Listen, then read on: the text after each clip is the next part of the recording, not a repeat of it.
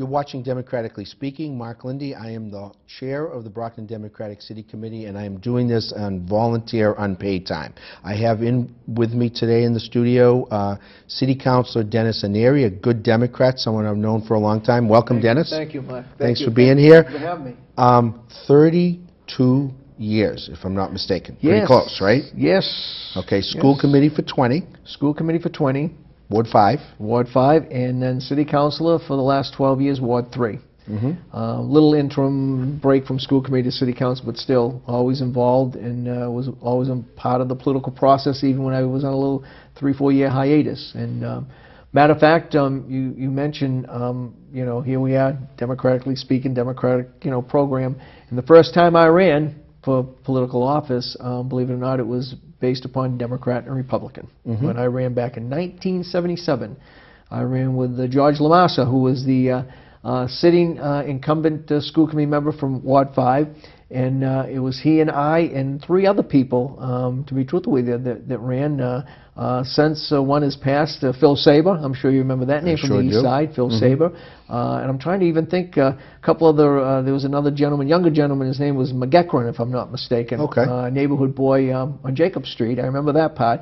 And Brian O'Leary, who was at Massasoit College for a good many years. I remember that name very well. Yep, and it was Democrat, Republican, and Mr. Lamassa won. And then he faced off with the Republican candidate then was Mr. Joseph Arms, who lived up right up off of Crescent Street. I even forget that. I think it was Bishop Street, one of those streets there that he lived in. But still, it was Democrat, Republican. And then the next time when I ran in 1979, it was now nonpartisan. The nonpartisan piece was voted in at that election that political process in the city would be known as nonpartisan. And then when I ran in 1979, I ran head-to-head with Mr. Lamassa, and I won 2-1. So that was the beginning.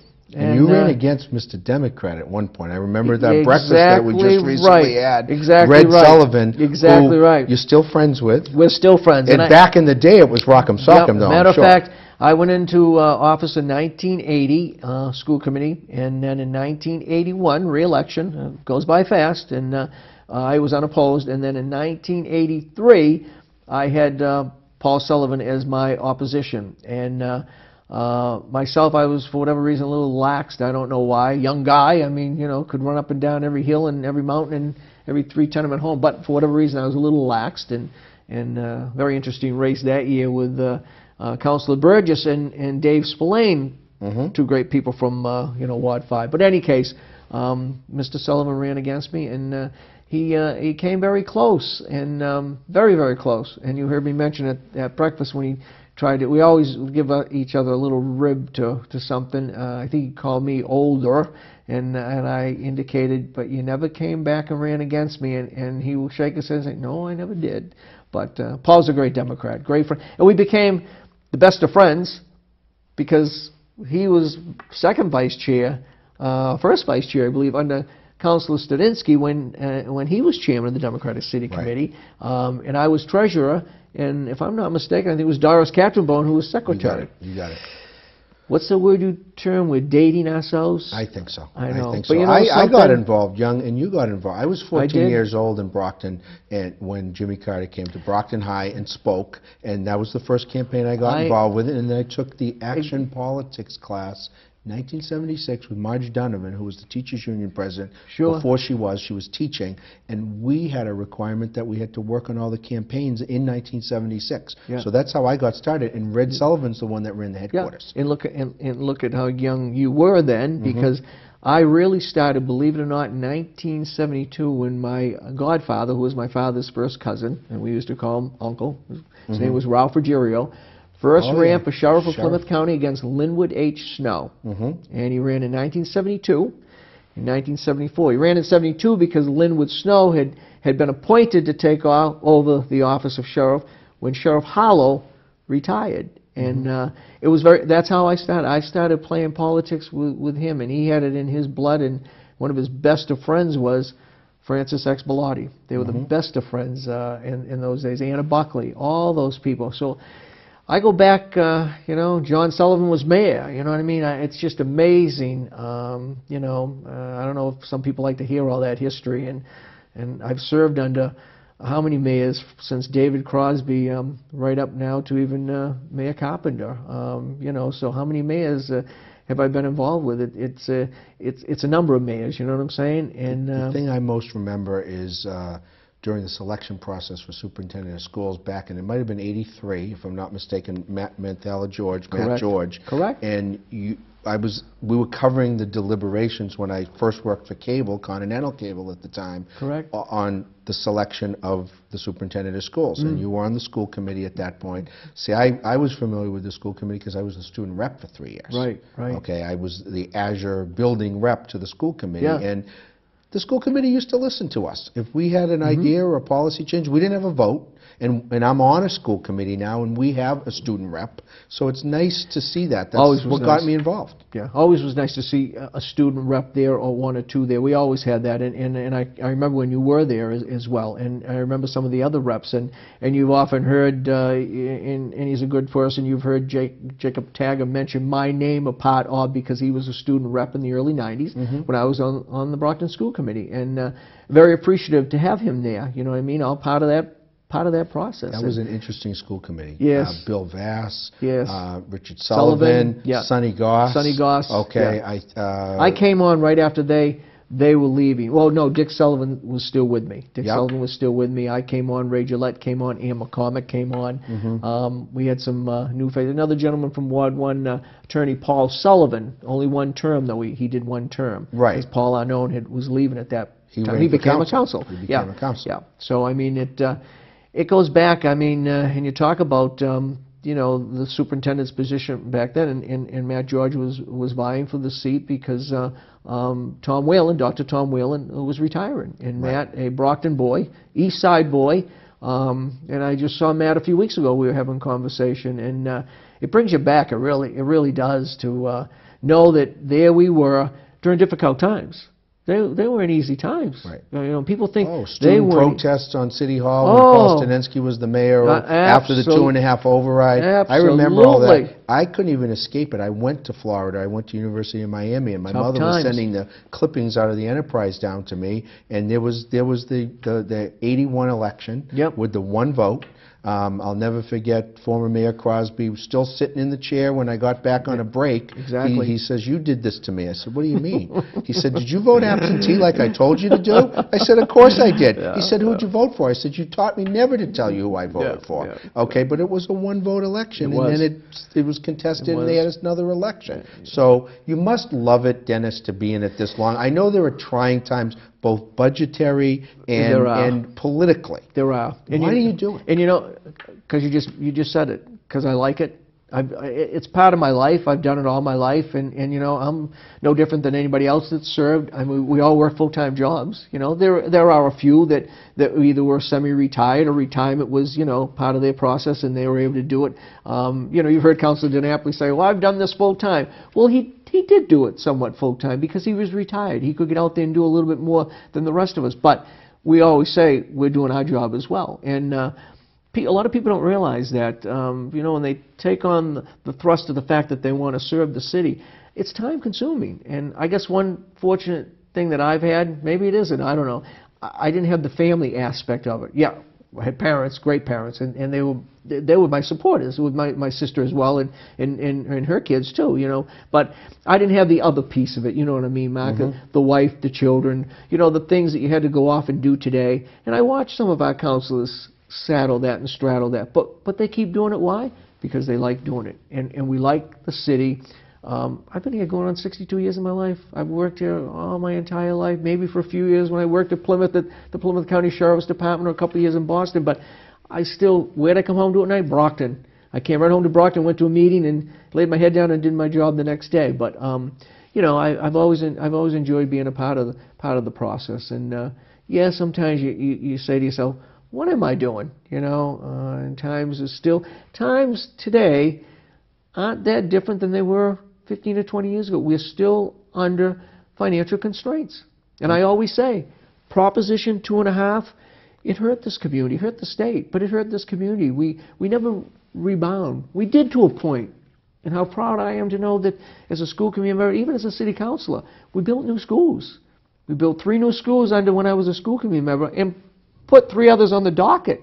You know, Win Fowle, Matt George, and even Bob Jones, you know what I mean? Joe Beige was superintendent after that, you know, in different mayors, Jack Units, you know what I mean?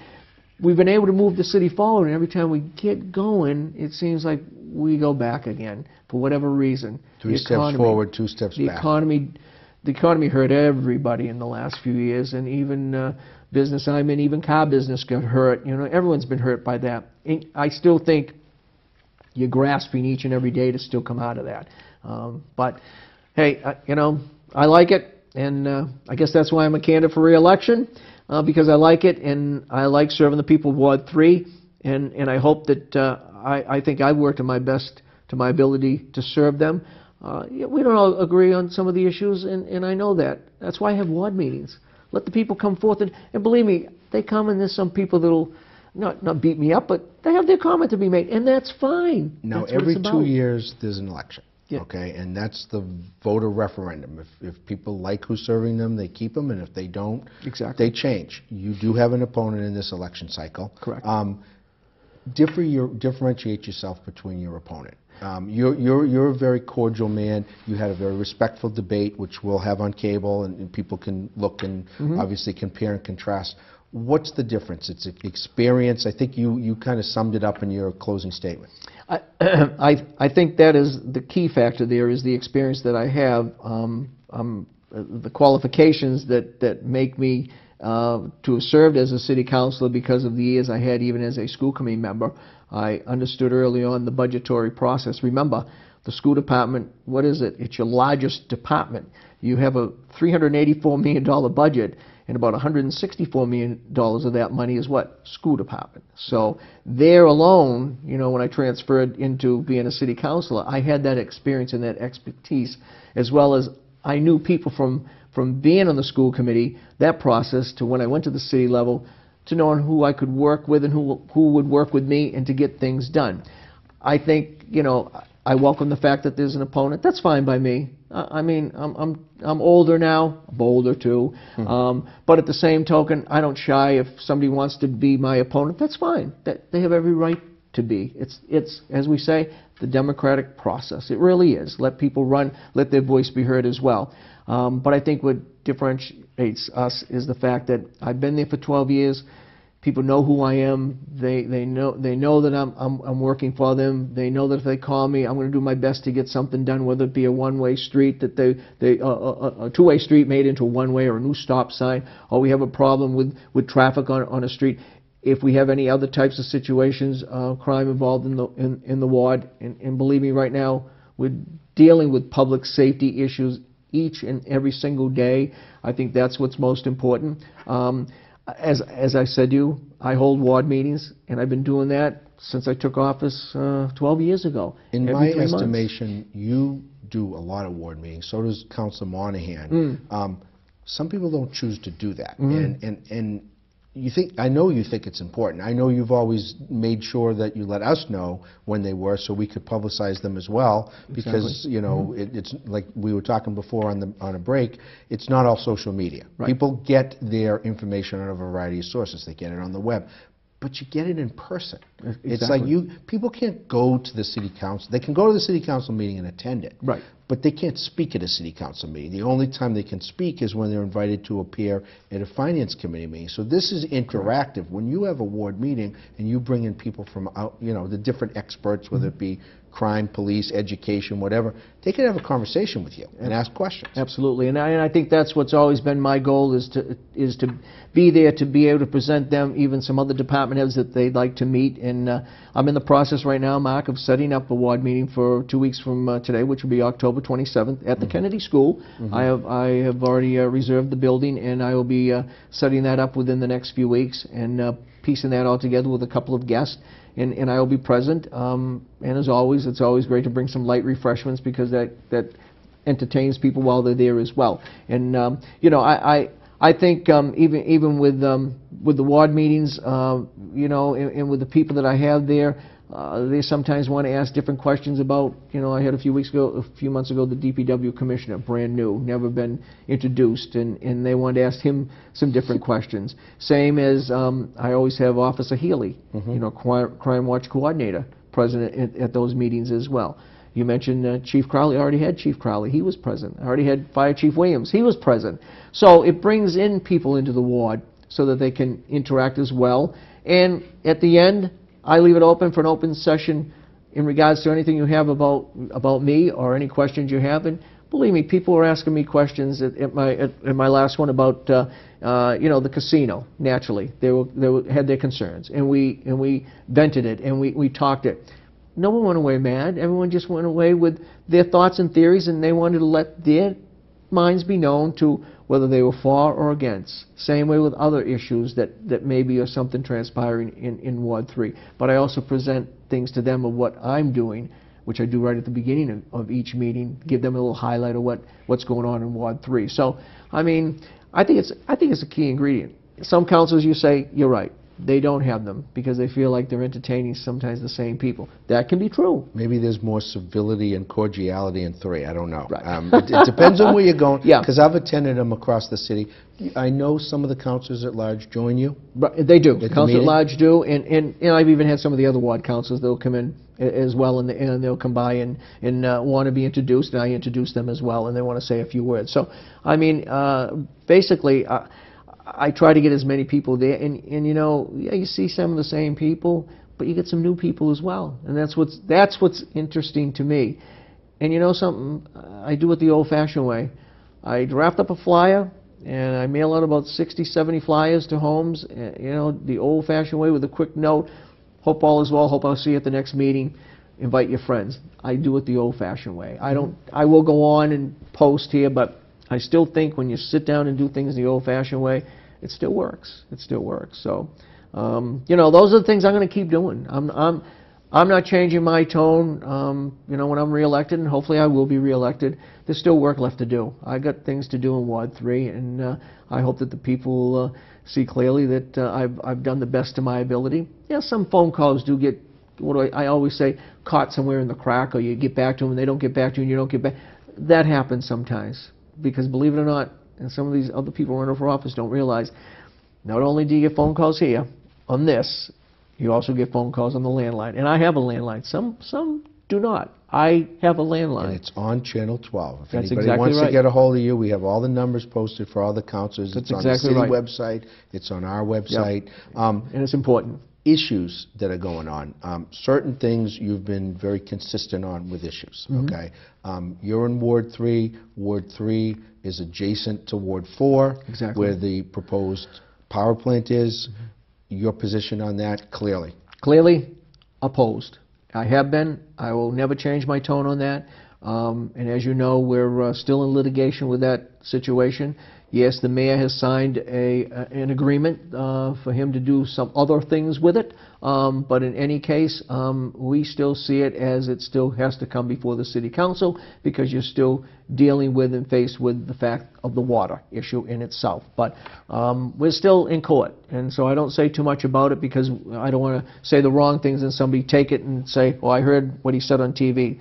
No. So that's why I leave it as best as I can, and especially serving as city council president, I tell my colleagues, be careful of what you're talking about if you have to go out and talk about the power plant. As they would say on the street, anything you say can and will be used against you in a different way. Exactly. You also have the water sale as part of that to deal with and contend with. You get the desal, okay? What do you see with the desal? The desalination plant, I mean, the mayor has his thoughts on that, and we're still waiting for some information that's supposed to be coming back to the Water Commission, and through his office, then it'll come forth to the City Council. Yes, it's been floated out there, yes. We've had discussions just in groups, not really discussions on the City Council floor in regards to that.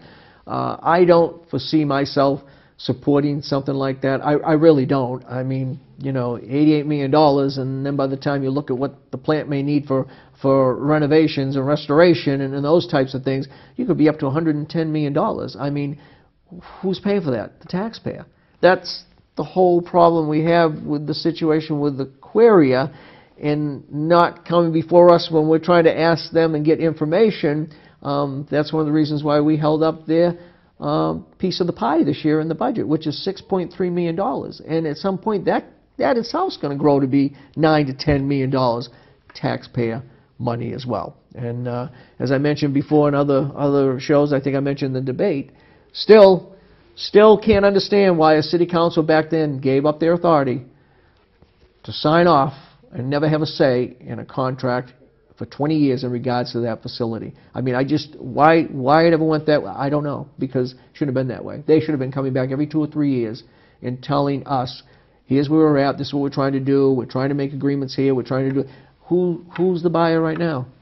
Brockton. It's crazy. It seems like everything old is new again. If you really think about it, going back to the beginning of our conversation during this interview. Yes. You've seen it all because you've been around for quite a while.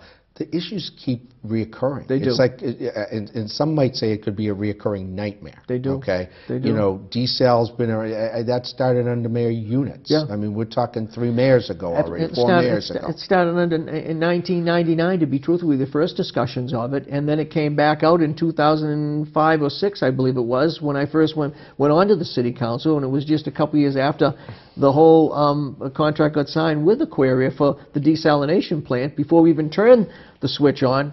And I got the switch in Ward 3, so, I mean, it's right up on Pearl Street. But, you know, I ran into a constituent the other day and said, you know, if they're that interested in building the power plant, then tell them to buy the desalination plant as well. He says, what a nice chunk of money that'd be coming back to the taxpayer. The person's right, you know. I mean, not all off base. What a nice chunk of money, because look at what you're spending each year. And let alone, I mean, I know the mayor's looking at it for his agreement of you know, what he can get every $2 or $3 million every year, so that's chump change. What's that going to pay for? Half a contract for a department or something, you know what I'm saying? I mean, what's it going to do for us? I mean, I just always think it's been a long gone, forgotten soldier, but. You get reelected, what are your top priorities? What are the things that you want to do for your residents in Ward 3? And even though you're I shouldn't say just a ward council, but you're one of 11. Absolutely.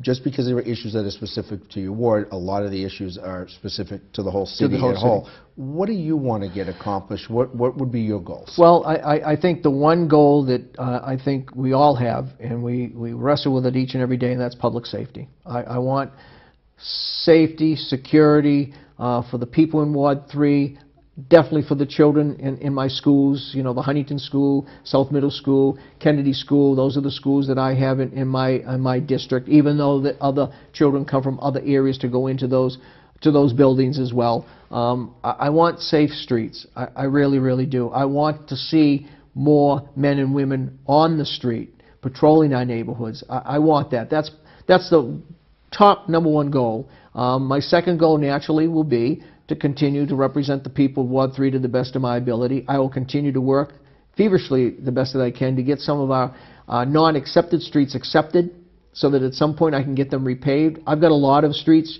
repaved over my years as being a council, and I'm very proud of that. Just got through doing Linwood Street not too long ago. South Street, Historic District, is being done right now as we speak. It's being done right now. New street, new sidewalks, with the parking lot right next to it, adjacent to it. The parking authority has taken over control of that. I asked the mayor to give that to them, and he's worked with me on that. They've repaved that. Great touch for Camp Hill. Unfortunately, I have to say how we had to have, you know, a fire situation down there just last week, so it's put one of our businesses out of place. The cafe that was there, a tremendous business, and I feel sorry for them. I really do. But we got a great little town there. The other thing I want to do is just to continue, you know, to stay in touch with my people and do whatever I have to do to make sure that, you know, they understand everything. Continue, as I've said before, continue with my ward meetings. Be a part of that whole. Have them be a part of that whole process with me. And I attend many meetings within the area, Parent Advisory Council meetings at the Huntington, Parent Advisory Council meetings at the Kennedy, Camp Hill Businessmen's Association I'm a member of, representing Champion Lincoln. So, you know, all that, those things I'm gonna continue to do. I don't know of any other way to do it other than just to be available to my people. All that and having to run. Every 2 years. You have to run every 2 years. Exactly. Question for you. Any thoughts that you have? I got the 5-minute sign, so we got about 5 minutes, and Okay. I want to allow you a closing statement, talk directly to the voters in your ward. The term. Government studies been proposed. I know Councillor Stewart did that. I know Councillor Barnes has been talking about it too. We had, at one point in time, 4-year term for mayor. Correct. And then people didn't like the mayor at the time and changed it back to 2. Any thoughts on that? Any thoughts you have, having been in it for so long?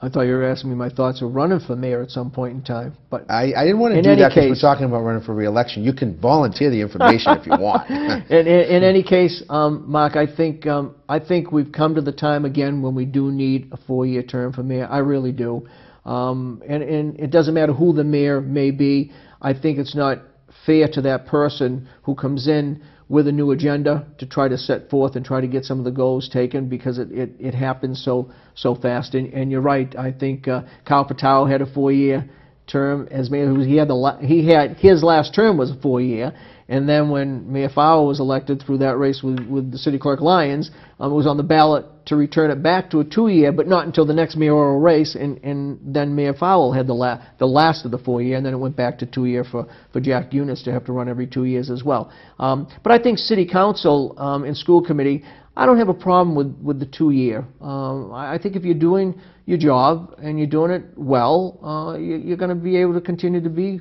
re-elected. If somebody comes out to run, that's okay, because you know what that does? It does what we're doing right now. It allows me to come out and speak. If I had no opponent, then where would I be right now? I'd just be home doing something else. Sure, putting out a few signs and saying hello to some people, but not out there really aggressively saying who and what I am and what I'm all about and what I feel I can still continue to do here in the city of Brockton, the city that I was born in, to be truthful with you. So I think that alone could stay where it is, but I'm not opposed to a fact that, if we went to a mayoral, a mayor being a 4-year term, I don't have a problem with that. I really don't. Okay, we'll tackle the mayor question another time. I'd like to give you an opportunity to talk directly to your voters, your constituents in Ward 3. And thank you, Mark. I appreciate you having me on today. I really, really do. And I just want to take a quick second to again, thank the people of Ward 3 for allowing me to serve as your city council for the past 12 years. I think the hallmarks of my service has been my availability to you and to perform my duties for you